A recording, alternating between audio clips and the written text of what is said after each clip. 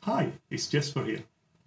The topic of this data architecture video is how to design for scale and automation.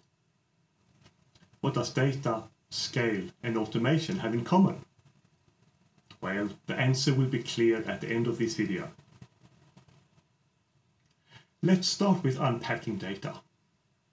Why is data important?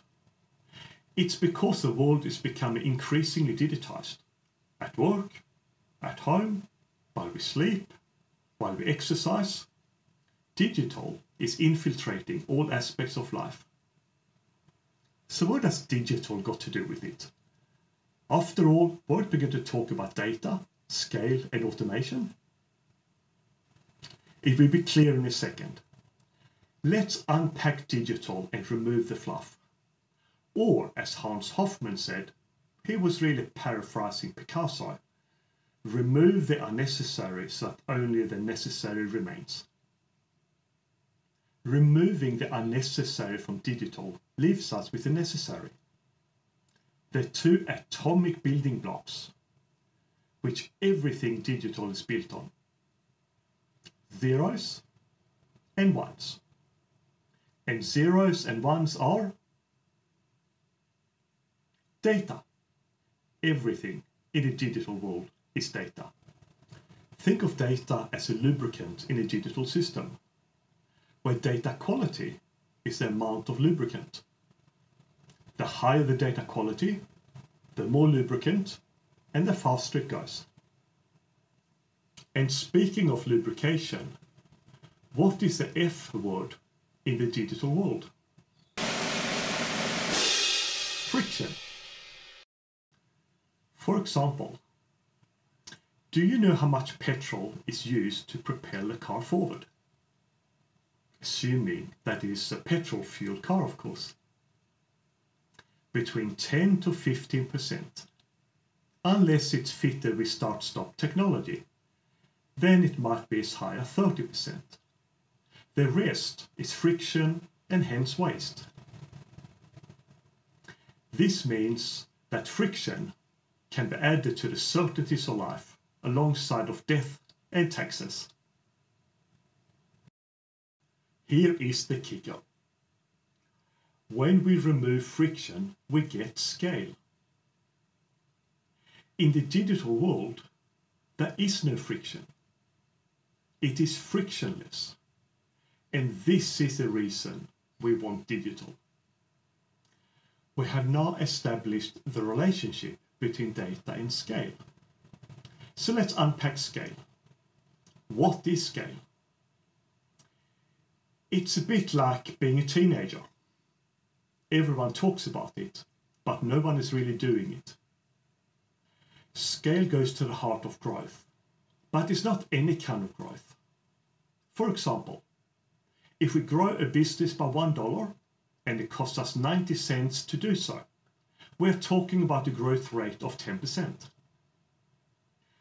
Scale is a different kind of growth which breaks this relationship. Scale is growth at near zero cost. Scale allows an organization to grow without acquiring more assets or employing more people. Well, that sounds great. So why are we only talking about it? Why are we not doing it?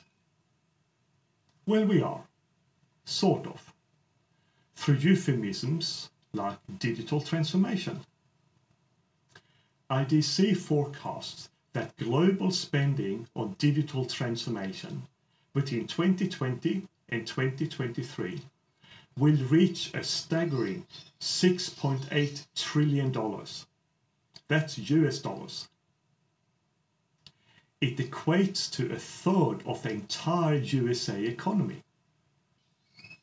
With that much spend, we must be creating a lot of scale. But not according to the experts.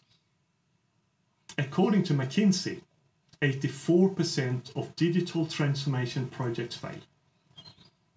And Gartner believes that only 1 in 10 organizations are able to realize their digital ambitions.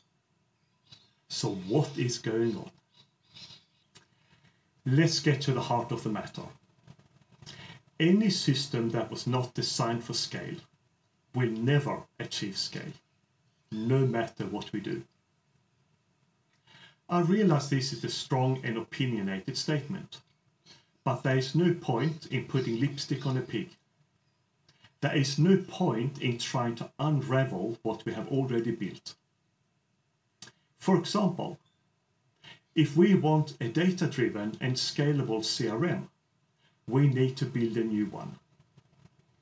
Building new does not itself guarantee success.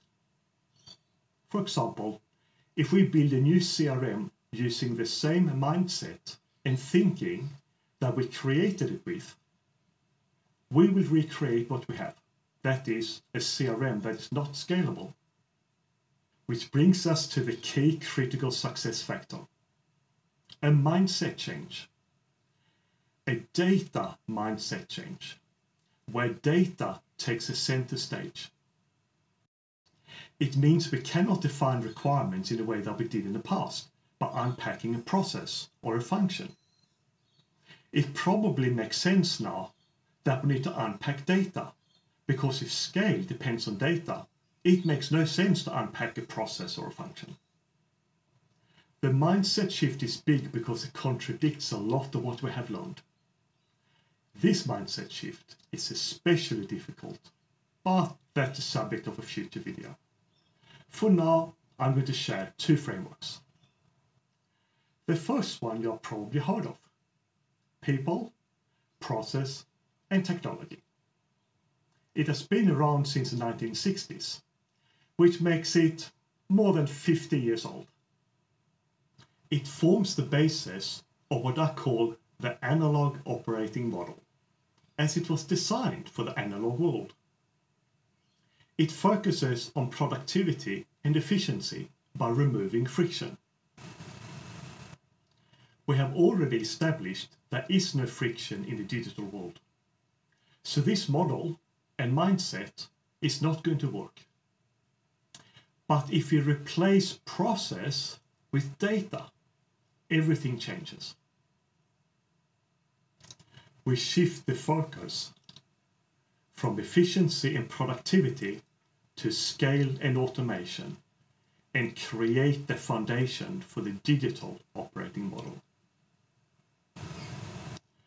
This is very interesting and provides a theoretical basis, the why and the what, for data and scale. But how do we do it?